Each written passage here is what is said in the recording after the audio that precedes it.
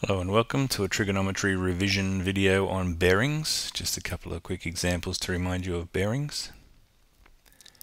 Definition first. Definition of a true bearing. Now a true bearing goes from north and it's measured clockwise all the time. Okay, a ship sails 30 kilometers due east, then sails 27 kilometers due south. What's the bearing of the ship from its starting point? So if you want to pause the video now and draw a diagram, see if you can get a diagram there with a bit of a bearings indication on it, or at least a right angle triangle. Anyway, I'll show you my one. Here you go. So we've got a starting point there on which I've put a cross. It's anytime you start or finish, it's good to put one of those crisscrosses on there because sometimes you need it for bringing in the parallel line type rules, but still. So here's a starting point. We sailed 30 kilometers in the easterly direction, 27 kilometers due south. Now it's important that we go east and then due south because that creates a right angle triangle there. And that's the key to us using either Pythagoras or sine, cos and tan, that sort of thing. What's the bearing of the ship from its starting point? So that's our starting point up here. Maybe S for start there. And so our ship is down here now. We want that bearing here that goes from north all the way around clockwise and to the red line. Now, to help us, we want to find that theta that I've drawn in ugly blue there.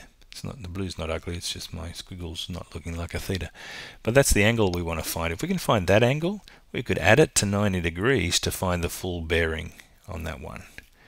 So how are we going to find that angle? We have an opposite and an adjacent, so have a think about your SOHCAHTOA and figure out whether you're going to be using a sine, cos or tan sort of situation.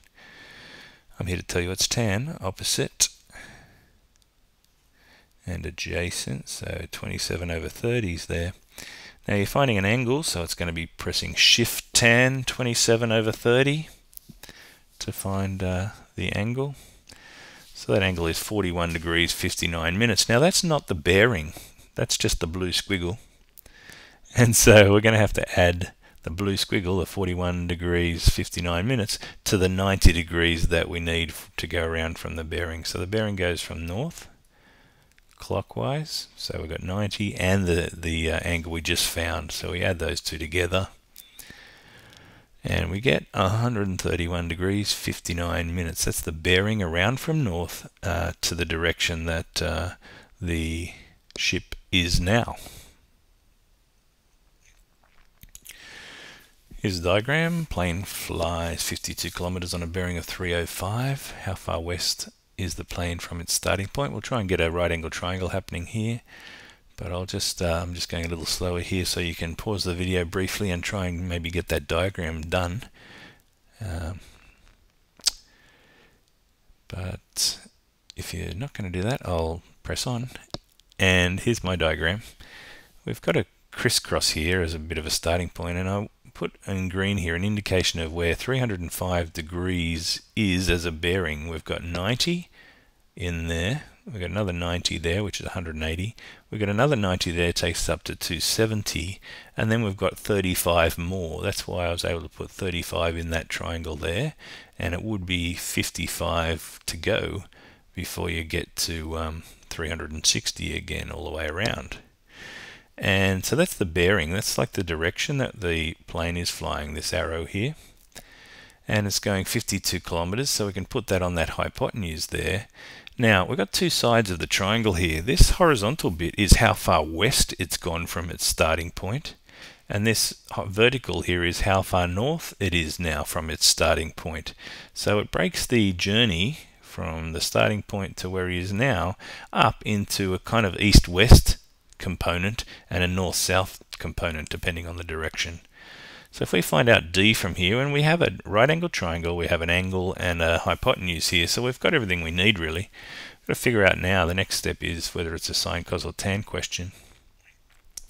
And it's a cos because we have an adjacent and we have a hypotenuse. And so adjacent over hypotenuse is D over 52. That's how we piece together that. To get D on its own, we'll be multiplying both sides by 52. And your final answer is the plane is 42.6 kilometers west from its starting point. Technically, in a test, I would like to see, if I was marking this, the student write a sentence there, but I can't be bothered. You'd say the plane is now 42.6 kilometers west of its starting point. So don't be lazy like me. Write the sentence out. If you get asked a question in a sentence form, you should answer in a sentence form, just to be polite and to get more marks. All right. Thanks for listening. PeterBlakeMaths.com. Catch you next time.